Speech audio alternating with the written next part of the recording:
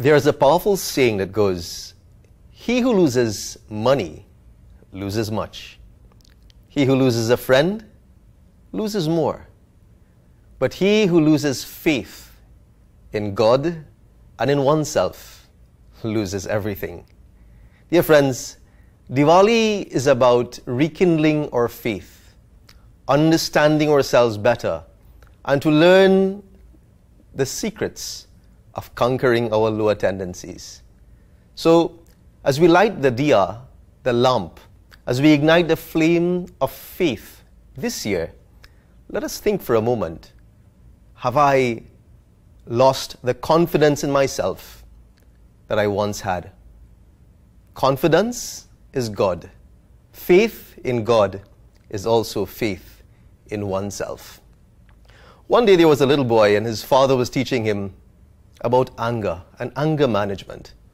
As a matter of fact, he lost his temper so very quickly, but he was asking guidance from his father to help him relieve himself of that lower tendency.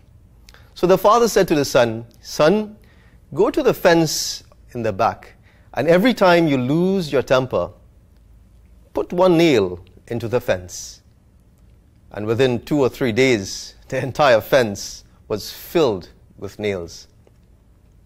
And then after the third day, the father said, "Son, for each of those nails, I want you to go and make amends, apologize, correct the wrongs in your life, and each time you do so, take one nail off."